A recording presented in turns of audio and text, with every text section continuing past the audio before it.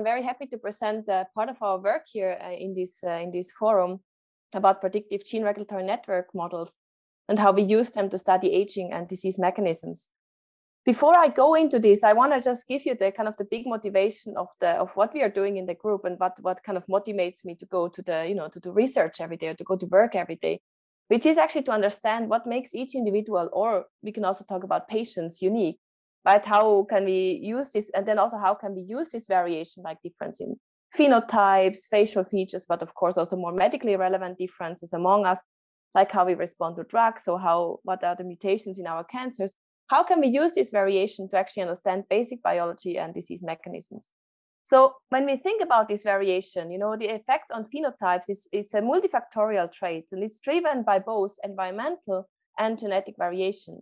And if we think about it in the genetic space, we have made, the field has made tremendous progress in the past couple of years, past decade, I would almost say, where we are now able to link single nucleotide polymorphisms, roughly 200,000 of them, through these genome-wide association studies to tens of thousands of complex traits and diseases. On the other hand, from the environmental side, we know that the microenvironment, as well as our kind of daily intake, for example, in nutrients, but also our kind of microenvironment within our bodies, including cells and microbes, have a tremendous impact on our traits and phenotypes. And we believe, or there's a strong belief in the field, that this has something to do with epigenetics.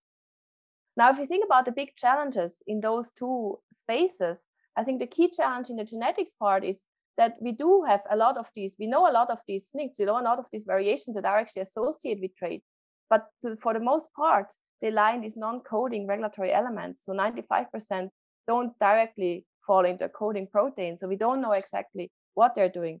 So I think the key challenge here is really a lack of interpretation. When we talk about the environmental impact, I think here we're still talking about a lack of data, because still we don't know how the epigenetics, how this environmental impact has an impact on epigenetics, and then how these epigenetic differences lead to the complex traits. So I just want to tell you these key challenges and also tell you what is now the kind of the real world impact of having these challenges. Right? So in an ideal world, when you think about precision medicine, for example, what you would do is you would calculate for each person a lifetime risk based on the genetic profile of that person.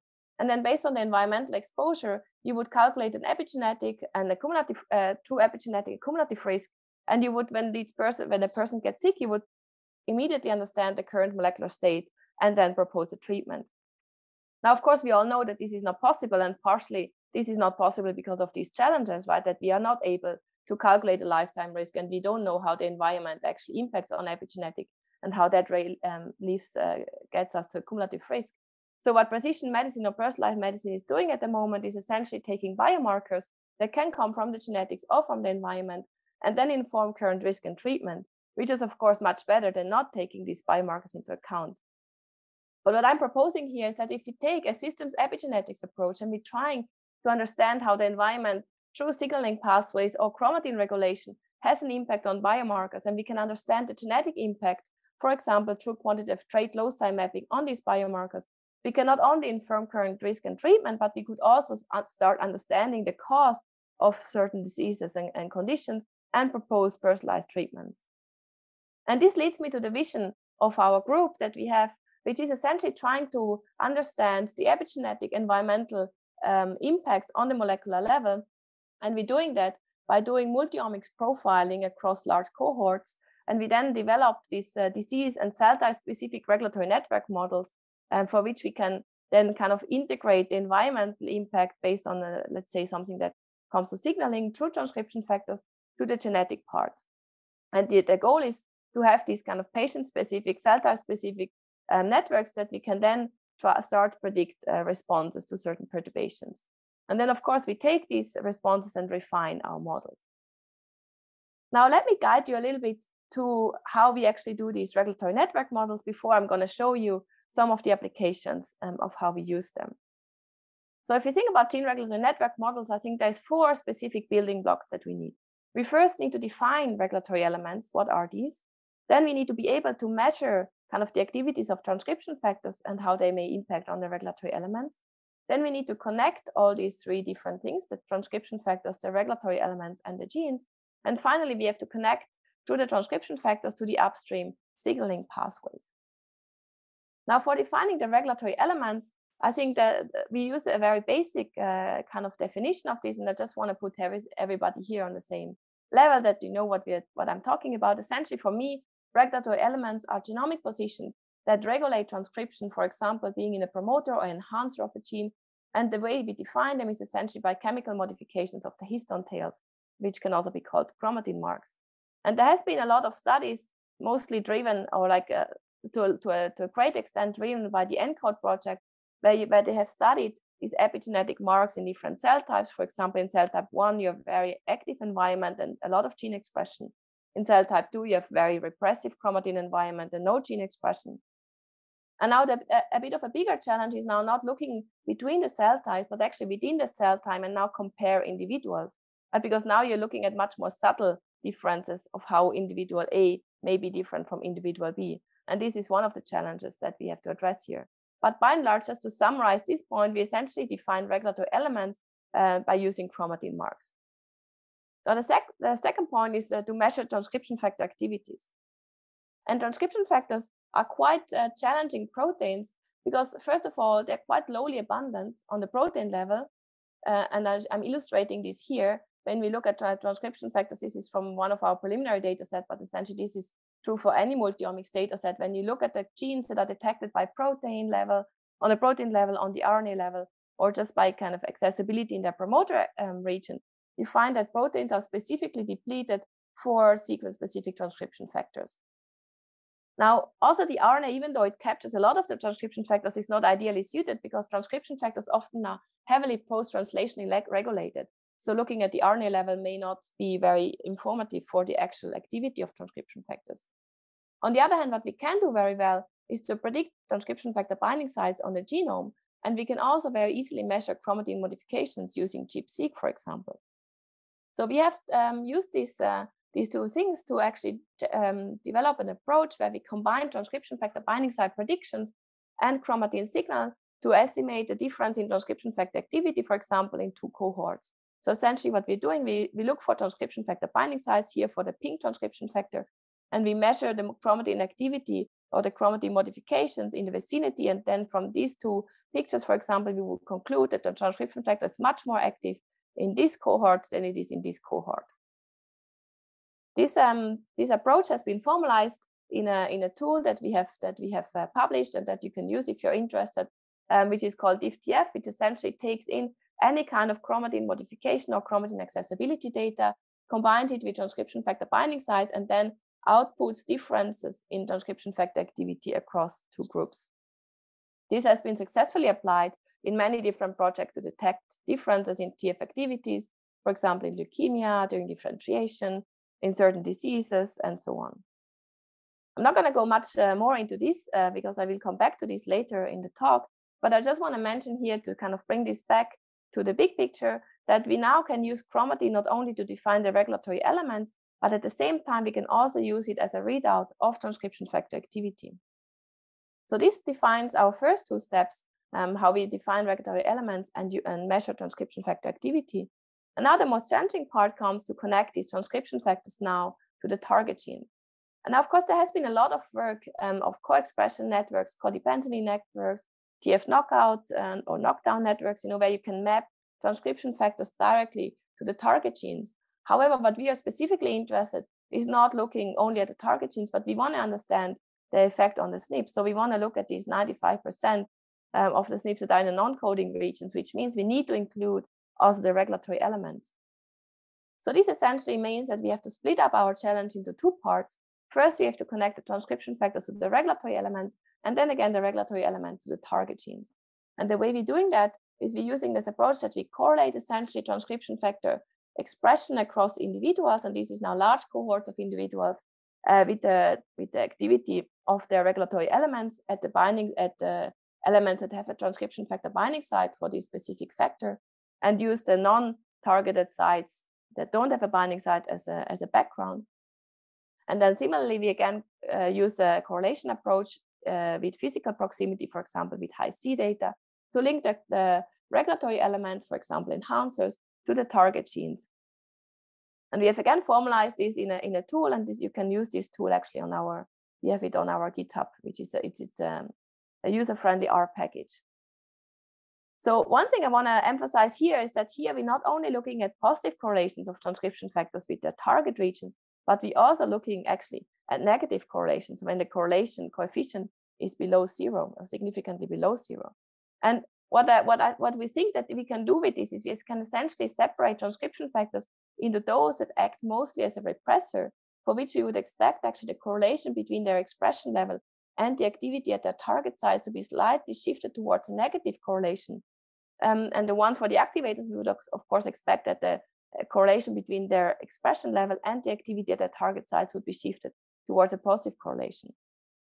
When we look at specific enhancers and kind of the accessibility of chromatin, of transcription factors, for example, an activator, STAT5, we see indeed that if we look now at the transcription factor binding site, so this is transcription factor base pair difference from the binding site of the transcription factor, plus minus 100 base pairs, we see indeed there is a bit of lack of accessibility right at the binding site, which is because the transcription factor binds there. But then the chromatin accessibility increases right in the surrounding, which means that the nucleosomes are probably not occupying this space.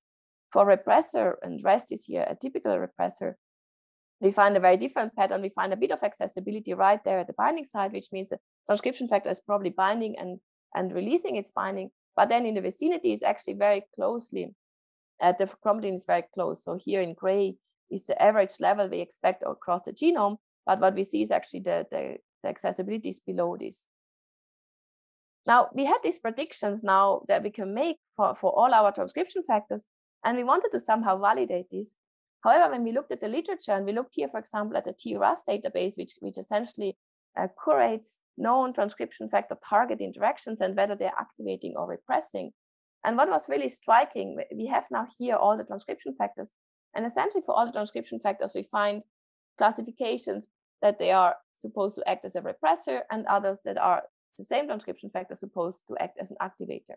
And there was really no pattern of whether transcription factor is more activating or more repressing. So we thought, okay, we have this prediction, now we have to actually validate this in a more, more experimental way, because it doesn't work with publicly available data. There is no consensus. So we went to our collaborators and essentially classified transcription factors based on available data for a leukemia cohort. We then took our own leukemia cohort and treated them with ibrutinib and checked whether now the transcription factor activity on chromatin is correlated or anti-correlated with its change in expression.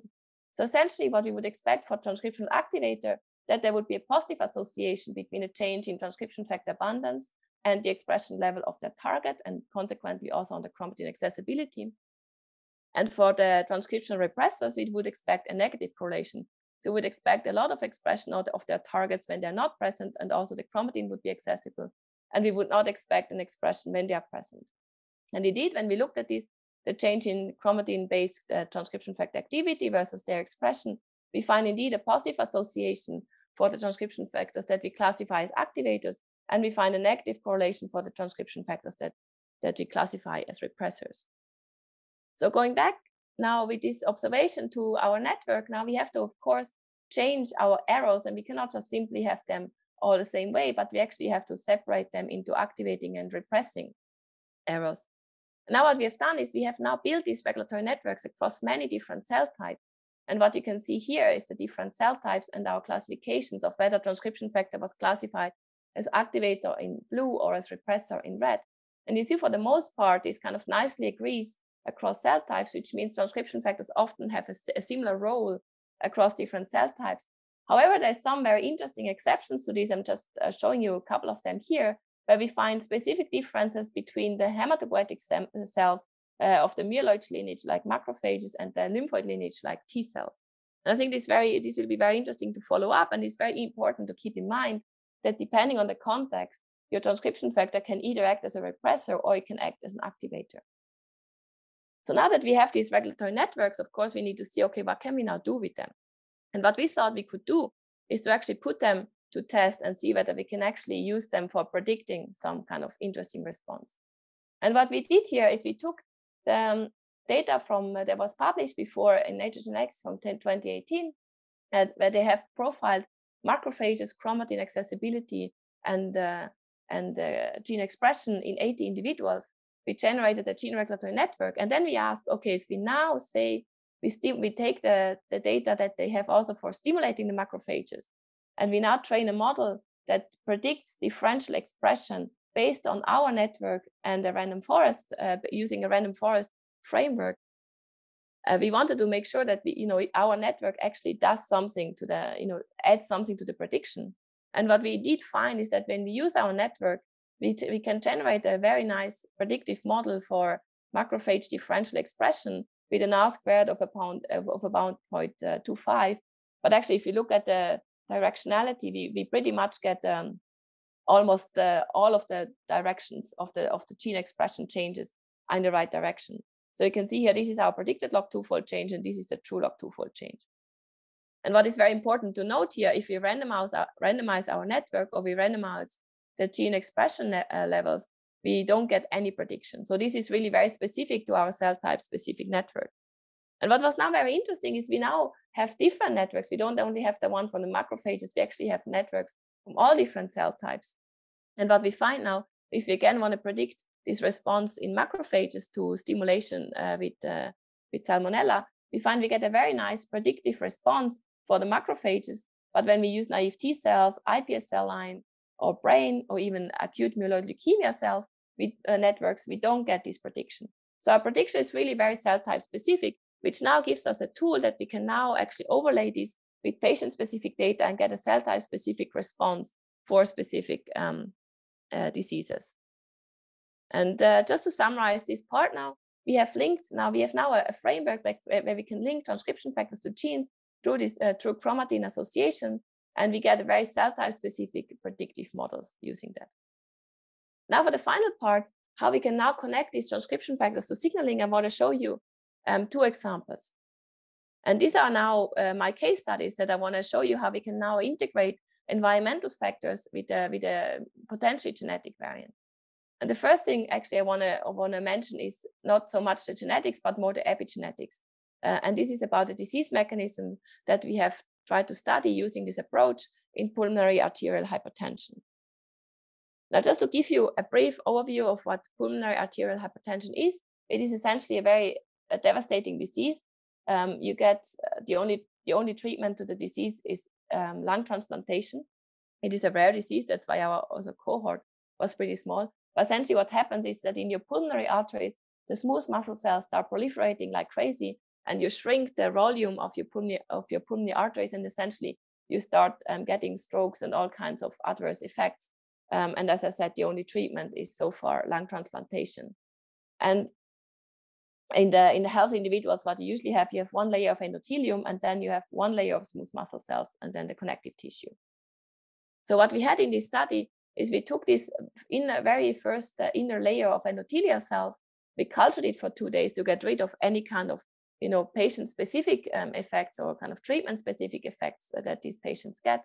We then get different types of chromatin marks, enhancer marks, promoter marks, and also active marks, 3D chromatin marks, and RNA-seq expression data. And when we look at just a very simple differential expression, what we find is that there's actually 0 differentially expressed genes now between these healthy and the patients. And this may be because the cells have been cultured for 2 days, right? We lose kind of the immediate signals. However, what we find is about 11,000 differentially active enhancers.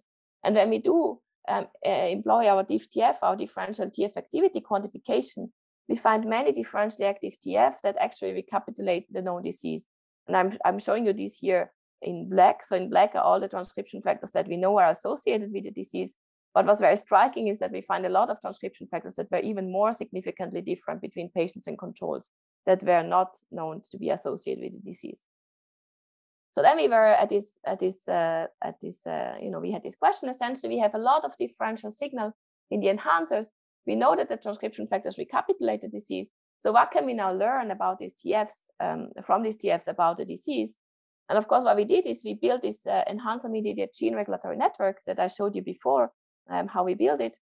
And we get now a big network. We have transcription factors up in the controls, up in the patients, and then we have connected them to the target genes. And when we look at the Go terms that are enriched among the target genes, what was quite striking is that we find a lot of these terms that are related with the kind of smooth muscle cell differentiation, mesoderm development, and so on. And remember, these are endothelial cells, but the phenotype of the disease is essentially this overproliferation of smooth muscle cells. So we thought this could be some connection here. And another very interesting term that we found was this response to transforming growth factor beta, so TGF beta response. So what we thought is, okay, now let's take our network and let's now get the genes that we have for which we predict there would be a differential response based on enhancers and TF activity. And since they are related to response to TGF beta, we thought, okay, let's stimulate now the cells with TGF beta and specifically look at the genes for which we have this different priming. And what I'm showing you here is the data, here is the schematic. Essentially what we find is that the differential enhancer activity that we predict for these genes actually shows as differential expression in the pH versus controls.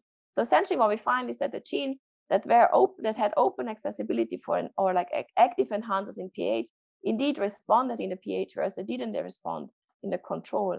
And since the target genes were all related to smooth muscle cell differentiation, what we believe is that they may have some signaling that they can send to the endothelial cells or to the smooth muscle cell to increase this proliferation. So this is one example of how we can now use these networks to get a better understanding of disease mechanism. And now I want to show you a second example where we look at aging, because aging is also a very interesting phenotype. It kind of, by definition, kind of acquires these epigenetic changes, right? Because with age, you have all these environmental impacts that happens to you. So we sought to study the aging of the bone marrow niche-derived mesenchymal stroma cells. And the reason we think these are interesting cells is because they actually have, so these are kind of stem cells, or mesenchymal stroma stem cells in the bone marrow. They can differentiate into osteoblasts and adipocytes. And what is very important is they have a very supportive role, or they have a supportive maintenance role of hematopoietic stem cells, which are the core cells that drive the immune system. And since many age-related diseases are actually related to the immune system, we thought they may have some impact on some of these kind of age-related, immune-related diseases. So the way we collected our data was essentially we took this from a cohort of healthy individuals, to chromatin accessibility, transcriptomics, and proteomics data that we profiled. And just to give you an overview, this is actually the same data that I showed you before. But just to visualize this kind of more dramatically, I think this is very important to know, to emphasize here, is that when we look at ataxic, we can quantify, most of the genes based on ataxic expression accessibility in the promoters. We can also quantify most genes by RNA-seq based on the expression level of their transcript. However, the proteomics data, we really have a severe blind spot of genes that are mostly the ones that are lowly expressed, and specifically transcription factors. So we thought in this case that we can actually use our transcription factor activity to kind of fill this blind spot that we get from the proteomics data to look at the effect of transcription factors, which may be important for kind of this differentiation profile of the aging mesenchymal stroma cells. So first, we wanted to know how does aging affect each of these layers. And what was quite striking, I'm showing you here, just these are all the genes, all the age-sensitive genes that are age-sensitive in at least one layer. And what you can see is that there's mostly not overlapping. So they're either age-sensitive on the chromatin, on the protein, or on the TF activity. Another striking fact is there was absolutely no effect on the RNA. So again, kind of showing that RNA may be not capturing kind of the cellular state very, very well, like similar to what we saw, but we also observed in the pH data. Then what was quite interesting in the chromatin was that this was strongly enriched for bivalent regions, and bivalent regions are very important for stem cell differentiation. So these are the regions that may close down once the cells differentiate into more mature cell types. Well, we find essentially that these regions close with age. So it looks like the cells are losing some kind of stemness during aging. Another very interesting kind of observation, which could explain why we don't see anything on the RNA, but we find changes on the chromatin and on the protein level, is that chromatin-related proteins like chromatin modification enzyme, remodeling enzymes, were all downregulated with aging. So this could explain kind of the effect that we see on the chromatin. It could imply that actually the aging starts on the protein level, which then propagates to the chromatin. Now, the most interesting phenotype actually came from transcription factor activity. And what we did here, simply because one of the known phenotypes that is known in aging is that you lose, with age, you lose osteoblasts and you gain adipocytes. So your bone marrow becomes more fatty and less bony. And what we now did is we essentially categorized our transcription factors into those that are involved in adipogenesis, so fat differentiation, and those in osteogenesis, so bone differentiation. And they pretty much split into young and old. So the old ones had more active adipogenesis, and the young ones had more active osteogenesis. Now, we wanted to kind of follow up on this molecular observation. And what we did here is we used the data set that was published 2019 from Rauch et al., where they did a really nice multi-omics data set of mesenchymal stem cell differentiation into adipocytes and osteoblasts.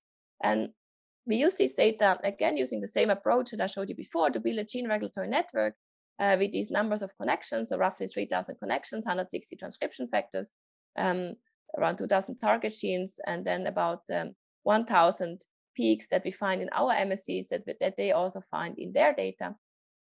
And now when we connected the transcription factors that were upregulated in the young and downregulated in the old, what we found is they were essentially enriched for being connected to target genes that were downregulated in adipogenesis, and they were depleted for genes that are upregulated in adipogenesis. So what we think is happening here is that these transcription factors, indeed, in our MSCs in aging, they kind of prime the cells towards adipogenesis. So we do find the signal on the transcription factors and on the regulatory element, but we don't find it, as I showed you, we don't find it on the gene expression. So I think this has very interesting implications. And we are now using this data. So this I'm showing you here is preliminary data. We're now using this data of age-dependent chromatin priming, how this may impact the differentiation potential of MSCs and potentially also regulate the immune phenotypes. So kind of as a summary of these last two case studies, that what I want to bring home here is that it's really important to keep environment, to kind of take the chromatin potential into account when you look at the environmental signal, right? So in a chromatin potential, let's say in the PH patients or in the young individuals, having a signaling doesn't have any impact because the chromatin is essentially closed. Whereas in another state, for example, in the PH patients or in the older individuals, this may have an impact, the signaling may have an impact because the chromatin is essentially accessible and primed to respond to a specific differential expression and potentially differential phenotype. So to summarize, what I have been talking about here is we have now an opportunity to connect the cell state with the cell potential by looking at this interaction of the chromatin state and the signaling component. So this brings me back to our overall vision. So what I've shown you is how we build our networks, how we can make them a cell type specific, how we can use them to predict response and perturbations. And I haven't shown you actually how we can integrate the genetics part, but this is something that we are currently working on. And essentially it involves overlaying our networks now with the regulatory elements that are connected to true genome-wide association studies with complex traits and diseases. So final take-home message, I've shown you that we can use these kind of global gene regulatory networks to understand molecular mechanisms of transcription factor activity. For example, we can classify transcription factors into activators and repressors. And we saw that this can be, for some transcription factors, very cell type specific. I showed you that we can use these networks now to predict cell type specific perturbation responses. And then now, of course, we can now investigate what is driving these responses and how can we potentially intersect them if we want to, for example, inhibit one of these responses. I've shown you how we can use how we have identified chromatin-mediated enhancer priming as a disease mechanism in pulmonary arterial hypertension or PAH. And I've also shown you how we have found chromatin-mediated priming in aging of the bone marrow niche, and that we found that mesenchymal stroma cells kind of are primed towards adipogenesis in the old individuals. So with that, I want to just acknowledge the people in my group. I had their pictures on my slides, and just to mention the names again, Christian Arnold and Ivan Beres were mostly involved in the transcription factor activity project. Armando Reyes Palomares is together with Christian has worked on the transcription factor and on the gene regulatory network. Brian and Mariana are driving the aging project, and Ariane has been working a lot on the predictive response of transcription factor on the regulatory networks. And with that, I would like to thank you and the Nucleome Consortium for giving me the opportunity to present our work here.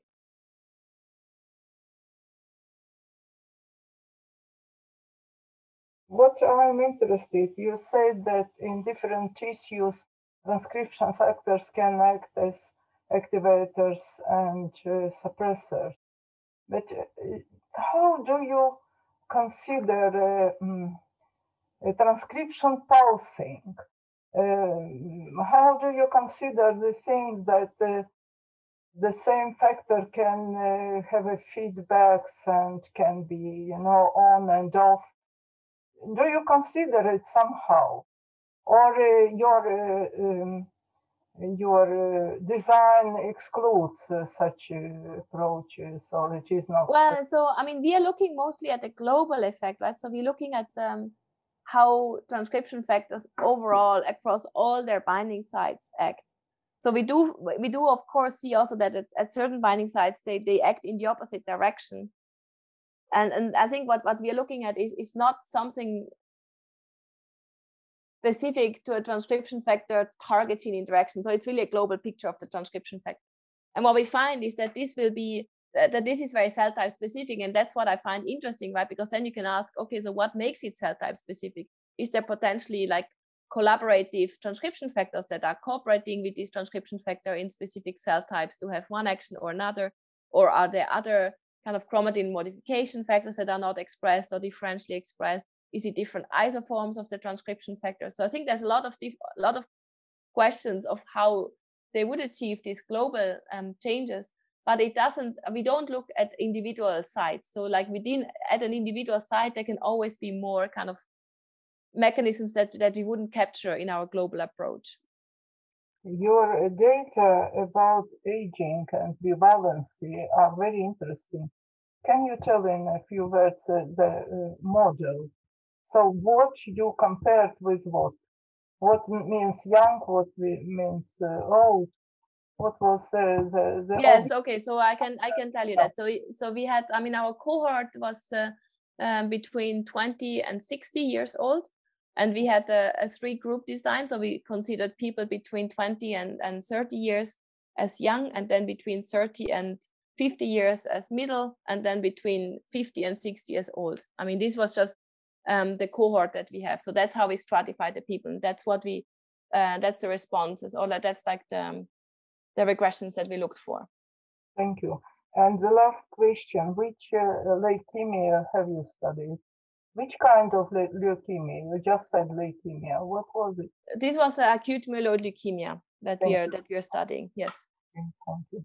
So Marty Renon asks, thanks for your talk, Judith. I may be misinterpreting your results wrongly, but it seems to me that RNA-seq, so gene expression, may not be the best measure for outcome of a regulatory network. Is that true? And how could you overcome this limitation? I'm not sure whether it's the wrong, but I think there's it's clearly the availability of RNA-seq is what makes it so useful, right? Because we have a lot of RNA-seq data sets. But in principle, I totally agree with you. In principle, you know, having something like growth-seq, you know, that would actually measure the initiation of transcription, because really what we're looking at is kind of the, you know, the chromatin relating to the transcription event. We're not really interested in the kind of the equilibrium of RNA levels. But I think the limitation is simply that RNA-seq is currently the standard protocol that people use, and it's very easy to use. So ideally, we would use something like nascent transcription, because that's what we're actually looking at. Yes, or we could kind of include more downstream, like kind of more RNA stabilizing factors as well in our networks, which we haven't considered so far. Maybe I can slip in a kind of related question, which is, so when you mentioned that you were taking into account chromatin modification, which is the most powerful readout? Is it accessibility? Powerful in the sense of, you know, you get the best predictions. Yeah, so I mean, I think the best would actually be H3K27 acetylation. I think that's the most related to transcription, like that gives you the most kind of activating signal. The accessibility is kind of a good proxy. So you find a lot, you know, it's highly correlated with acetylation, except for the promoter regions. So the promoter regions, I think, are very poorly predicted actually by acetylation, because there you often probably have polymerase pausing or all kinds of other factors that makes a promoter accessible, even if it's not active. So I think that's why for enhancers, I think the signal is fine. Also, the signal is highly correlated, but for promoters, acetylation is definitely a better signal. Good. And then Geneviève Fourel asks, so when you were talking about repressors, do you think they act via K27 trimethyl or K9 trimethyl? Yeah, this is a great question, actually. We should look at this. I mean, so what we have done is we have actually taken the transcription factors that we predict as repressors and looked at their target sites, and then we looked we took the ChroM-HMM states from the epigenetic roadmap, and they were mostly enriched for these repressive chromatin states. So I guess kind of based on these marks. So we haven't looked directly at these marks, but we have looked at kind of epigenetic states that are driven by these marks. But we haven't looked at this, you know, specifically. But I think this is actually a nice suggestion. Maybe this is something we should follow up. Yes. Thank you, Judith, for the nice talk. It's more a general question. So in your analysis, you always compare groups of people. So how do you think you will be able to go towards individual, okay, where you really can look at the networks or what's going on at the individual level instead of the group level? Yeah, I mean, I say individual, but I mean, I think there's always a way that you can stratify your groups, right? I mean, but an individual is then part of multiple groups. I mean, ideally, you could look. So if you have, for example, let's say you have in an individual, you have, let's say, treatment and response, or you have healthy and disease, or like tissues, you know, then you can make this comparison within an individual. At the moment, I don't think we can actually quantify absolute states. I think we always rely on differences, kind of a baseline from which we want to compare it. So that's individual is maybe a little bit overstating it. So what I mean with individual is really kind of a specific class, you know. So when you say that you deal with chromatin accessibility, you mean ATAC-seq, right? Yes. Okay. Or DHS. Actually, we use both. Oh, you use both? Yes. Okay, so maybe the first question would be, could you please comment which one of these two is better in your hands? I think they're very, very comparable. I think if we produce the data, so I mean, maybe I should have stated that also, but my group is mostly computational. So we have like 80% computational and 20% experimental. And when we do experiments, we always do ATAC-seq because the protocol is just much easier for us. We have it established, but it is really very, very similar. So I don't think there is a big difference in terms of the results. Yeah. I just find it easier to do experimentally. In terms of the prediction power? In terms of the prediction power, yes. I mean, in our models, there is not much difference. And they overlap really well, the peaks we get from both. Thank you very much. And the second question, so when you say you quantitatively assess this data, do you treat them as yes or no when you apply some thresholds and say the peak appeared, disappeared? No, we usually do it quantitatively. So we look at fold changes. Yes, we look at fold changes. Okay, and when you quantify the peak, so I guess an ATAC-seq peak, it represents some enhancer, or so some site where several transcription factors could bind. Mm-hmm. So how do you infer from this that the binding of this particular transcription factor changed and not the. Yes, so this is, you know, I think this is of course a simplification. So what I think what our networks do is they kind of limit hypotheses of where a transcription factor can actually bind, right? Because the standard is that you take your peak, you look for a transcription factor motif, and then you say, okay, so this transcription factor is binding there. Now, one additional requirement that we have is that the expression level of that transcription factor has to correlate with the size of the peak, right? Which to me indicates, so there has to be at least some relationship between the transcription factor and the target peak. Now, the peak is very unlikely to influence the transcription factor expression. So I think that's why we can kind of make this inference that it is likely that transcription factor has an impact on that enhancer. It doesn't mean that this is the only transcription factor that has an impact on the enhancer. It just means that this transcription factor likely has an impact on the activity or accessibility of this enhancer. I have one last very simple question. So this TF tool that you developed, does it also work on single cell? For single cell, actually, there's another tool that if you're interested in that, you should look at this tool. It's called ChromVar for chromatin variability. So where they actually quantify differential or like kind of transcription factor activity per cell. So we didn't develop this because this was already developed. We don't have to reinvent the wheel there. Sure.